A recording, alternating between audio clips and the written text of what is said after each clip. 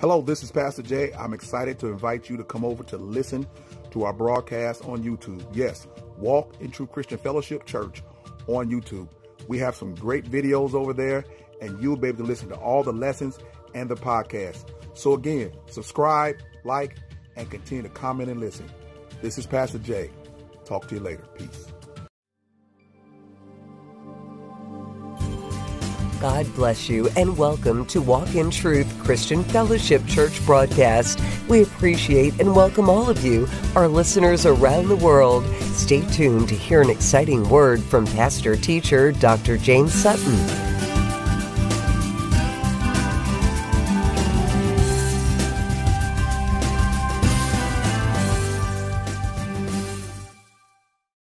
Okay, we're in Romans chapter 7, but I want to go back to make it make sense. So let's start at 6. I preached last week. We're still talking about sanctification. Chapter 7 is sanctification, and it's going to be an illustration, but this is going to be a good example on how you should study the Word of God. Amen. So we're going to be in chapter 6. I want for you to start at 16. What's the last verse? 23? 23. I want you to read from 16 down to the last verse. And then I'm going to have Free to start at 22 and read into chapter 7. So she's going to read. We're talking about sanctification, the period in time to which you're being conformed into the image of God. Okay? That's all sanctification is. And sanctification is where you experience God. While you're being conformed, you're being changed. While you're being changed, you're having experiences. You don't have experience outside of the sanctification process. In the process is the experience. So Curlis is fasting. She's going through a process. And in the process, she says she's hearing God. So it's so simple, but we try to make it so difficult. You know, and you don't have to necessarily go on a fast to hear God. You could go in His Word and hear Him, but you got to get to the point where you understand in the process, challenges, disruptions, things happen, things go good, things go bad, things go horrible, death, life, all of those are part of the process, because what God is trying to see is, do you see it from His perspective? If He's conforming you into His image, He's trying to conform you into thinking like He thinks, not like you think. Now, He wants that to be a choice of yours. You either learn or you don't. You either study or you don't. And what happens with most Christians, they're no further along in understanding, having experiences of God than when they first got saved and had all the zeal. Because see, when they had all the zeal, they was looking for God. But as we get older and become older saints, you lose our because we're in the flesh, we just lose, this awesome look at God that we had when we first started, which we need to regain that. And that's what the Word does for me. I'm just as excited as I was a decade ago about His Word, because I'm learning more and more. I don't know it all, but I've learned how to process it, and in the process of processing His Word, I'm having more experiences with Him. Calming experiences. Calm, peace. The peace He promised He'd leave with us. Yeah, because He overcame the world. I don't have to fight the world. I just have to walk in the peace that God has given me. A lot of us are fighting when we need to be walking in peace. Okay? All right. Romans 6:16. Go ahead.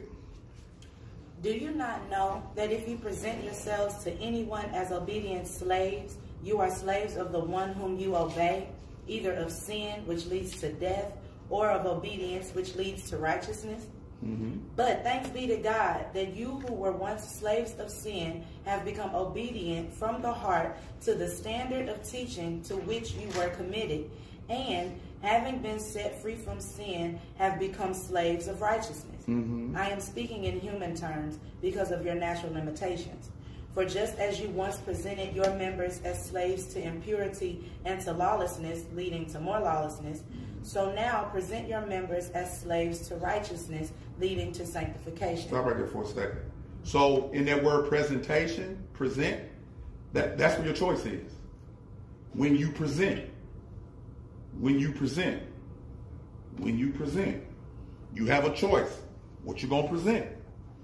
You're going to present your members, your body, yourself, who you are to righteousness, or you going to present yourself to holiness. Whoever you present yourself, to sin. Whoever you decide to present yourself to, you are that person's slave. You're not in the middle. And if you're in the middle, you're on the slave side. You don't get it's kind of interesting. You don't get the positive side unless you come all the way. Amen. See, the issue is in church, one of the things that people teach in church is this halfway middle thing. And that's damnable because God says his son died for all sin, so all of you who sinners need to come. You can't meet them halfway. You can't say you love God and present yourself to unrighteousness. Remember the volume knob. The volume knob, as you become more sanctified, you'll be able to drown out the slave, the other sin side, the unrighteous side. Now, being sanctified is the process, and in your sanctification, what you want to do as you present yourself to holiness, you also begin to consecrate yourself in holiness. Sanctification leads to consecration. You can't get consecrated without being sanctified. So you can't get consecrated. You can't get consecrated. You can't continue to lose what you do and expect God and you claim to be his, not to judge you, punish you, or even take you up out of here. We don't know how much time we got left. We talked about that earlier today. You know, Frida, we were talking about, and Avon, we were talking about Janelle. Janelle's 21 years old. Think about this. At 11 years old, half her life is gone. She didn't know it. But what we know now by her death, at 11 and 10 years old, she was halfway home. Her walk home was imminent, meaning 10 more years, one more decade, she gone. Thank God she made the right decision. She got baptized. She gave her life to Christ because we led her to Christ. Hallelujah. Hallelujah. See, what we understand is, it's not so much, we love for you if you could come and be with us all the time after you get, but our number one focus is that we led that girl to Christ. Now, how much we seen her off and on beyond that? That has nothing to do with anything. She's saved. And because she picked somebody that was not right, that's on her. But God still saved her. And her soul is saved. She never got to experience the sanctification process as we have. And she won't. But we know, just like the thief on the cross, she's with Jesus. Yeah. Amen. Okay, go ahead, read. For when you were slaves of sin, you were free in regard to righteousness.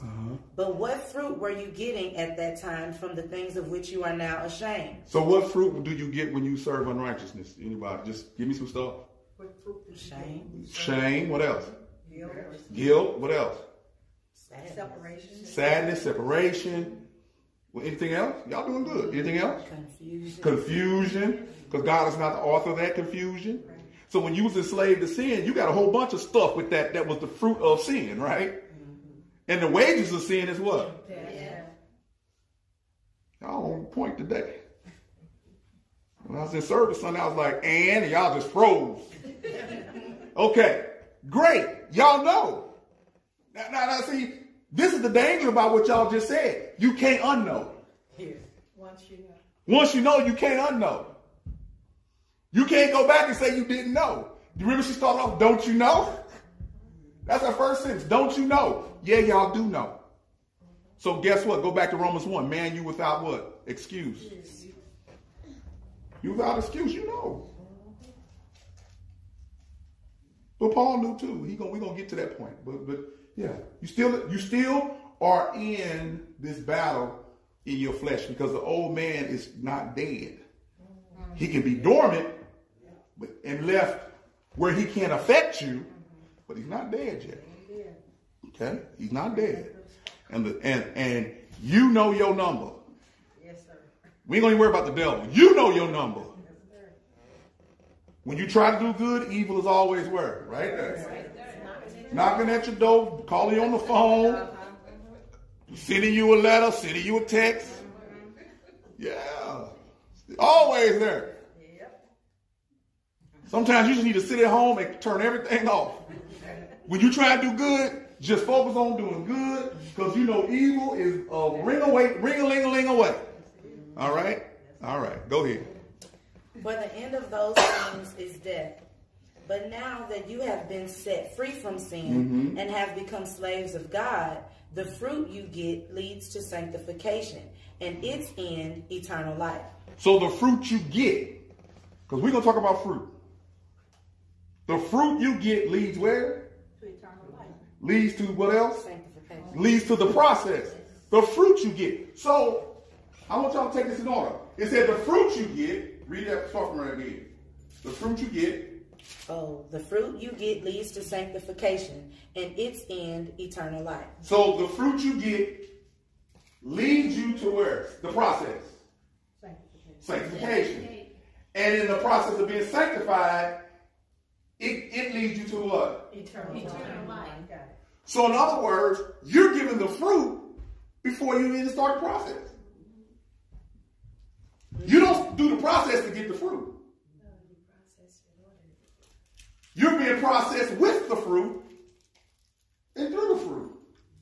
And that's the key. Sometimes we just get a little bit confused because we got this fruit thing, and there's different meanings of fruit. But what Paul is trying to tell you is you've been given everything in salvation that you need to walk through the process. Because the Holy Spirit has been deposited where? Within you. Right? Okay. So you have this fruit. All right, now let's go ahead and finish up. Let's go to 7. Because we're going to talk about fruit. For the wages of sin is death, but the free gift of God is eternal life in Christ Jesus our Lord. Or do you not know, brothers, for I am speaking to those who know the law, that the law is binding on a person only as long as he lives? For a married woman is bound by law to her husband while he lives, but if her husband dies, she is released from the law of marriage. Accordingly, she will be called an adulteress if she lives with another man while her husband is alive. But if her husband dies, she is free from that law, and if she marries another man, she is not an adulteress. Okay. Likewise, my brothers, you also have died to the law through the body of Christ, so that you may belong to another, to him who have been raised from the dead, in order that we may bear fruit for God. Stop. I'm going to stop right there as far as our main passage. So now,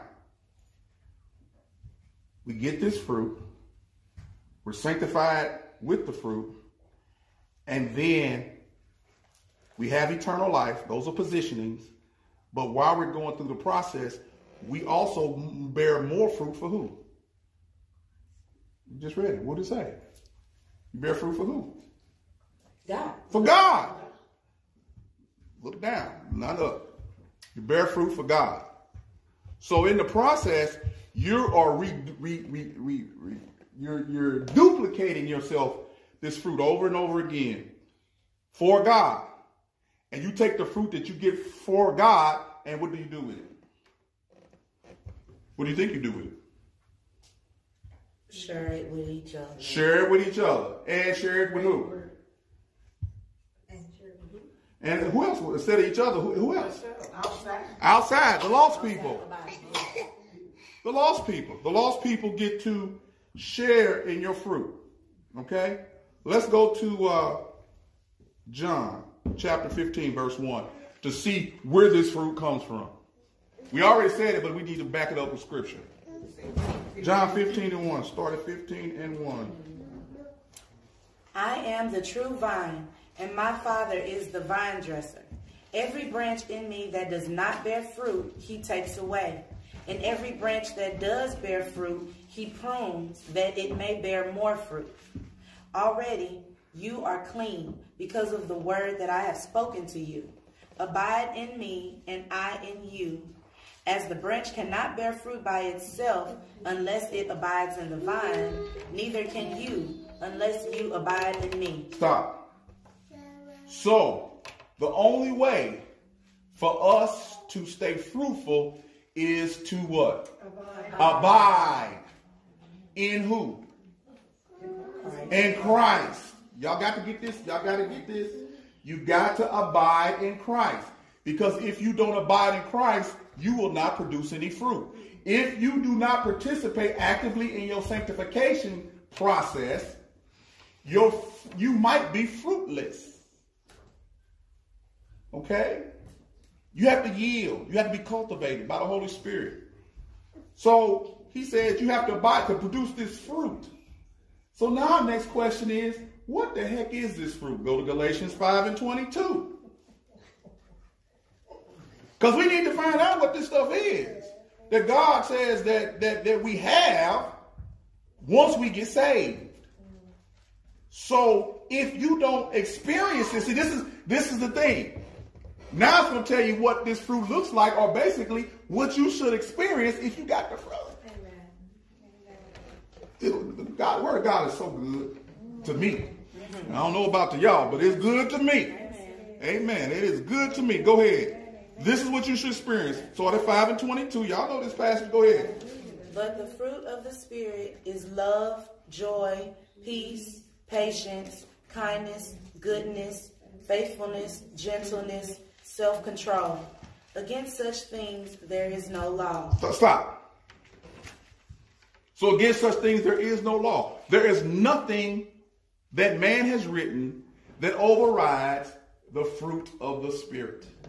And your first thing that you will want to search out, because he said he gave it to you, we read that back in Romans, is this fruit of the Spirit, the love, joy, peace. So in your life, as you go through life, you should be searching for all of these things. Not one, don't separate them, because you need them all.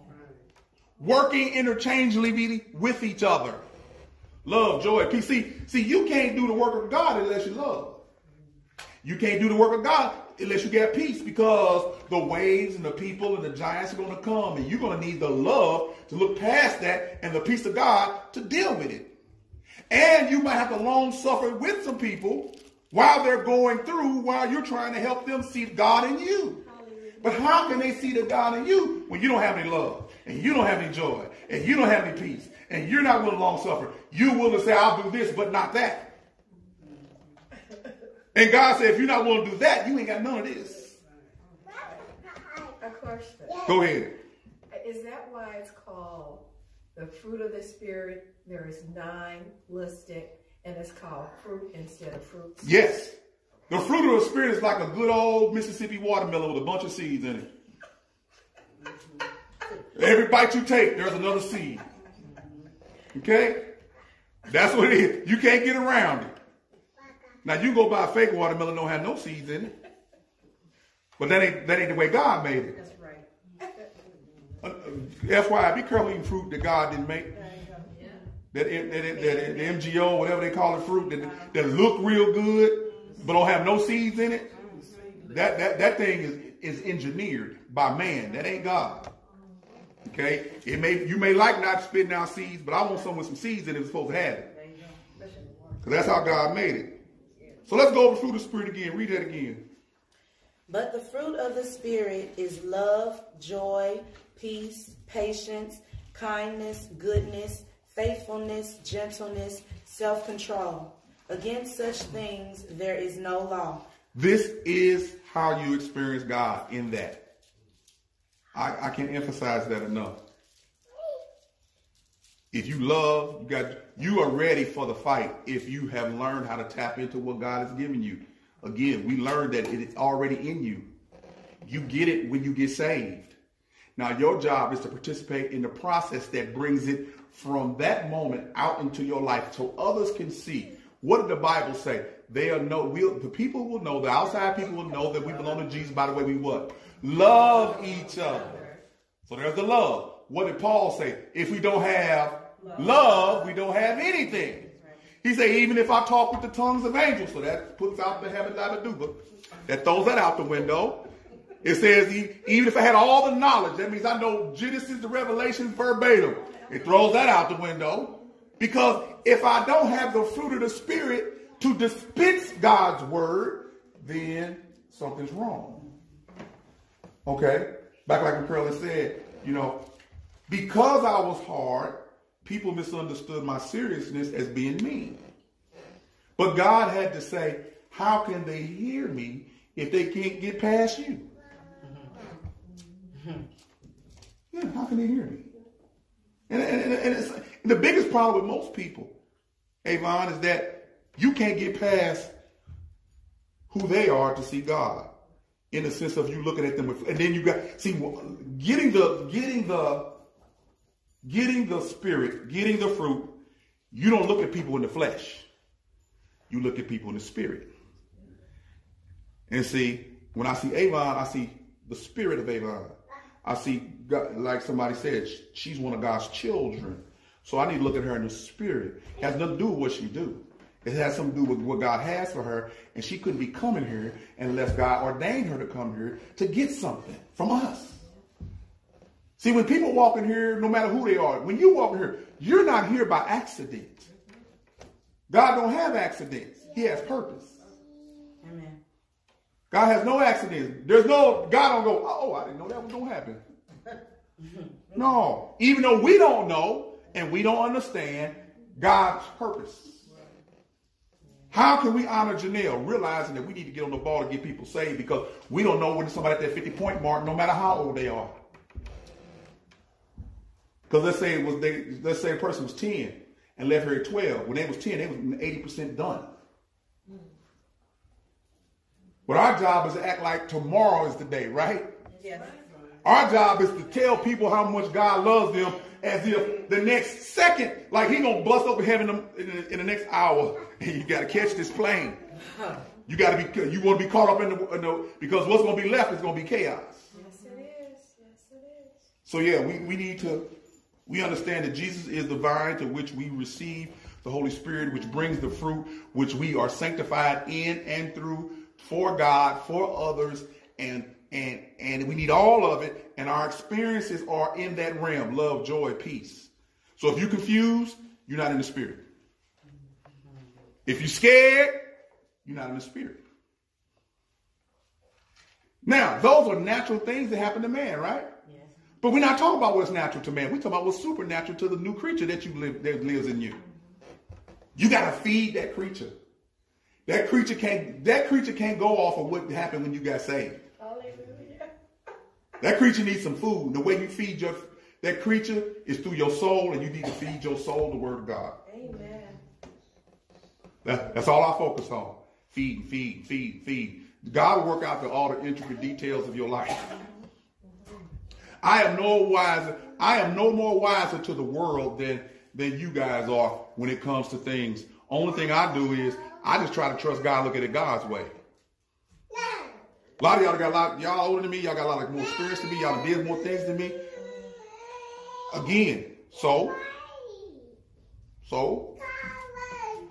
and y'all say that to me. So, the key now is the word of God. Let her play. She fine. That baby don't bother me. Let her talk. She in church. That don't bother me. She might be talking to God right now, saying, "Is he talking right, God?" Amen. James, go to James 3:17. James 3:17.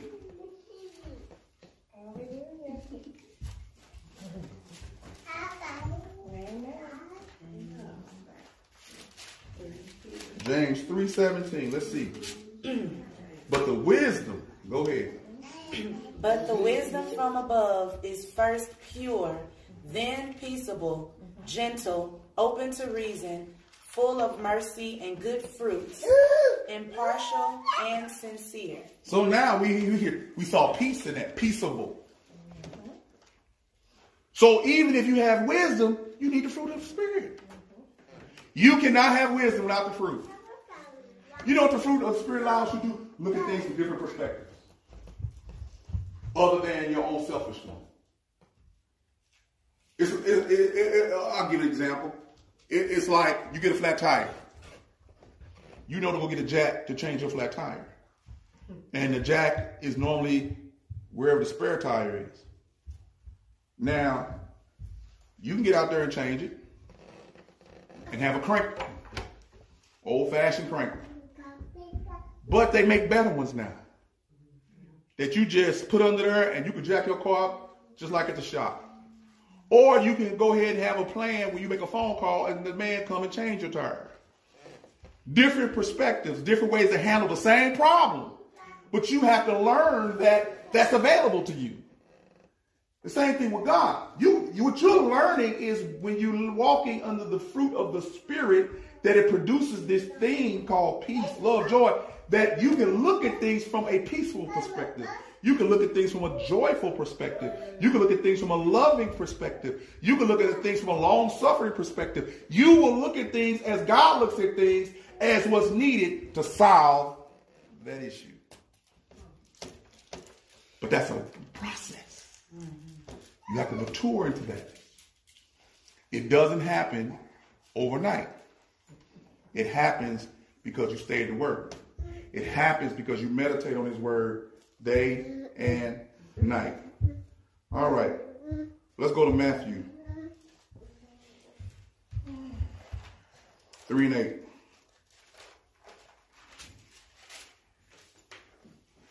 Matthew 3:8. Bear fruit in keeping with repentance. Bear fruit in keeping with repentance. This is what John the Baptist was trying to tell the Pharisees. When they were coming to be baptized, he said, you're coming to participate in the ceremony, but you haven't even repented yet. So one of the fruits of the Spirit, it will cause you to what? Repent.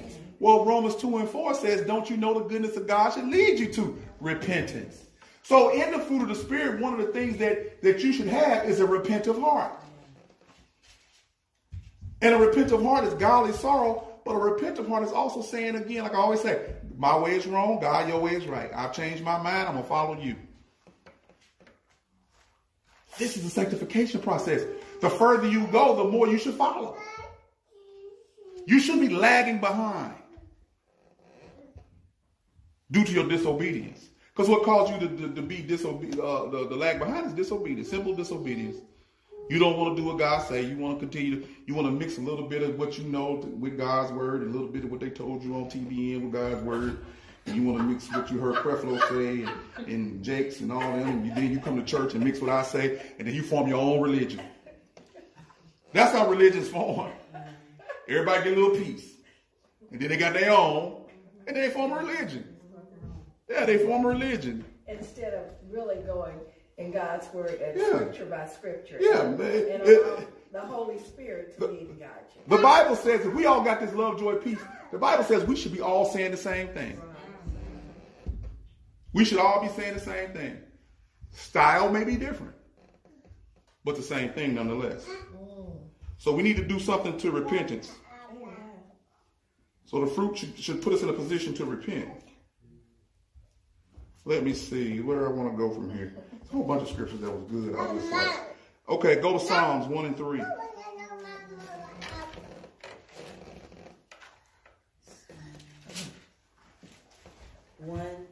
Now, we said that Jesus is the true vine, and then you can say he's the true vine, and he is what? He is like a tree planted by streams of water that yields its fruit in its season, and its leaf does not wither. So in other words, as you go through the seasons, the sanctification process, you are like a tree planted by the water. What water? The living water. And what happens when you're planted by the tree or tapped into the true vine? You will yield what? Fruit. When? In season, in the process. Not 1 minute before, not 1 minute after the process. Hey. Oh. Yeah, that's my baby. You preaching now? Yep, go to Matthew 12 and 31. We're almost done. Matthew 12 and 31. Matthew 12:31. Therefore I tell you, every sin and blasphemy will be forgiven people, but the blasphemy against the Spirit will not be forgiven. Keep going. And whoever speaks a word against the Son of Man will be forgiven, but whoever speaks against the Holy Spirit will not be forgiven, either in this age or in the age to come. Keep going. Either make the tree good and its fruit good, or make the tree bad and its fruit bad. Stop. Read it again. Make what? Either? Either make the tree good and its fruit good, or make the tree bad and its fruit bad. So in other words, the tree that's planted by the water can produce either good fruit or bad fruit, but it can only produce the fruit of the kind of tree that it is. Right. Right. You caught that? That's good. I'm an apple tree. I can't produce oranges. Only the fruit that's... Oh, I can only produce the fruit of the kind of tree that I am based upon the seed that has been sown into my heart. Which is the word of God. Which is the word of God. So if I am under the word of God and I got the fruit of the Spirit, I am like a tree planted by this living water, and I'll produce this fruit. But I can't produce this fruit until I go back to Romans 6 and not be a slave to sin no more. See, when you're a slave to sin, you're a different kind of tree. Okay. Yeah. And we're all set slaves. And we are born a different kind of tree. Okay. But then we are grafted into the true vine. And if anybody done any culture, when you graft something, it becomes what you grafted into. Have you ever planted peppers, hot peppers, and cucumbers side by side? And the cucumber takes on the hotness of the pepper. It grows on it, and the flavor of it will grow in it. See, this is the thing. The closer we get to God, we begin to, the sanctification process gives us God's flavor. Hallelujah. That sweet aroma. It is not about walking around here floating and casting out demons and devils. It's about living a life that's holy before the world, and people can see that you're different. Hallelujah. And it's not about how you dress, per se. It's not about how you dress, per se. But the pants will come up, and the dresses will go down, and you go about your life. Okay? And the hats will come off eventually. But the thing about it is, we have to be such peaceable, loving people. Yes. That a person will see that we don't care what you look like. We know what God can do because he did it to us. Again, saints, you should pinch yourself. I pinch myself. How are we here? How did we come together? How did God move all of us from different parts of this St. Louis metropolitan area and around the world to come together? I'm just at all at God and the way he do stuff because I didn't see it coming. Jackie came through Anthony. I didn't know Jackie. Jackie saw my father, kind of knew my father, but you didn't know me. Carolyn came to the Bible study. Y'all came to Praise Tabernacle through Eartha. You came because of Vera. You came because of her. I didn't see none of that. Through you too. Yeah, but she came to the Bible study. What I'm trying to point out is that if you truly look at how God moves, it's true to his word. He moves mysteriously. He moves in ways we can't imagine. Mysterious. He will tear down to bring together. He's mysterious. Jackie comes to listen to him. You didn't hear me preach, did you? No, it was like... You listened to Anthony, but you had questions for me. We was right there. I'll never forget, we talked right there. And then she started coming. And she started hanging out with us. We thinking she's part of the ministry. We like assuming she walks up here and do an invitation. And everybody jaw drop like, huh? But she did what I would love everybody to do. Sit. Listen. And learn. And see if I'm telling you the truth or not. Am I pointing to me or am I pointing to God? Pointing to God. You know, I don't have nothing of what these other pastors got. But I know what I do have that they supposed to have is this word. The word. The true word, the truth. Because it's the truth that sets you free. It's the truth that helps you overcome the obstacles. It's not my imagination. And I got a great imagination. But I've learned over the years that my imagination didn't do nothing but send me to the penitentiary. To meet God. Well, God knew that was He knew he was going to. You didn't see Think that about it. coming in. He used what was bad and turned it into good. So now, the challenge is, Avon, if you're full of the Holy Ghost and Spirit, you got the fruit of the Spirit, why are you letting your past hold you hostage? choices. Why are you making a choice to let your past hold you hostage? Choices. The worst thing the saints go through, one of the worst things they do, is allowing their past to hold them hostage and say to themselves, they still not good enough. You were never good enough. Amen. That's why we need Jesus. You never was good enough. You will never be good enough. Whatever God gives you, you didn't earn it. Amen. It's by His grace. So don't let your past and people who hold your past against you to make you feel less than when God said, I died for everybody who feels less than. Yeah. My job is, because I have the fruit of the Spirit in me, the love, joy, peace, is to continue to tell both of you that. Amen. It ain't about how you feel, it's about what you know. Isn't it that people get tripped up on feelings? Yeah. Because feelings are meant to trip us up. I'm in my feelings. But again, what I'm saying to them is, no matter what decision you made yesterday, if you come to Christ today, He done threw all that in the trash can. It's all in the past. Now, does that say you're not gonna make all good decisions from that day forward? No. We read that you have to be committed to the teaching. Now, we read in 6, right? To the teaching. That's why the teaching is more important than the preaching, because the teaching leads to better prayers. The teaching leads to better worship. The teaching leads to a better life. Because you're sanctified. And you're submitting. Sanctified, you're submitting. When you're being taught and submitting to the teaching, you're being sanctified through the teaching. Amen. Amen. And we have some great people around us, with us, for us. As much as we got anything else, the one thing they say about this church is that we love each other. So we got it all. Because Paul said, if you got love, you got everything.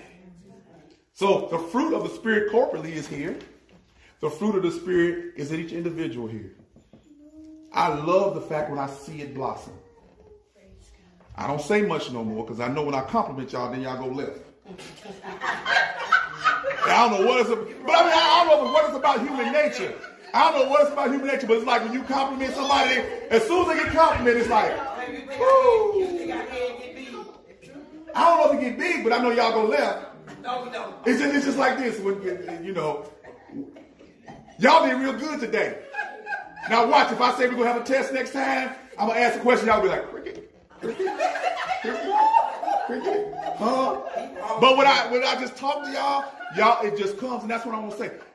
Y'all should look at yourselves and say, look how much I've grown. In the Word. In the Word of God.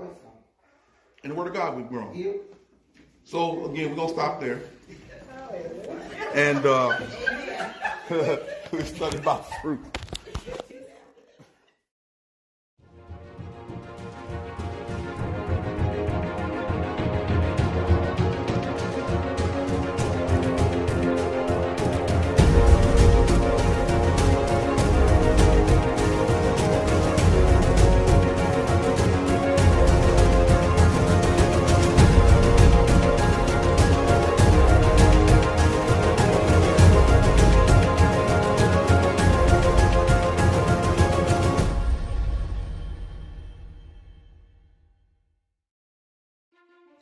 Hello, this is Pastor Jay with Walk in Truth Radio Podcast, and I want to invite all those within the St. Louis metropolitan area and around the world to come worship with us every Sunday at 8 a.m.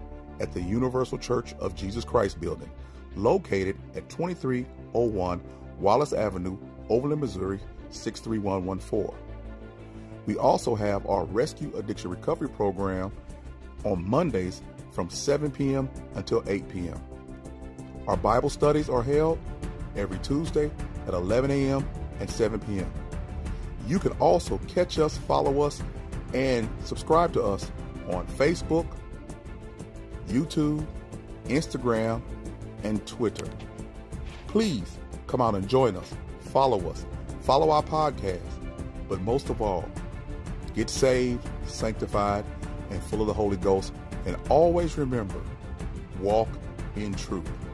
And if you'd like to contact me by email, you can do so by going to walkintruthministries@yahoo.com or WITMIN@yahoo.com.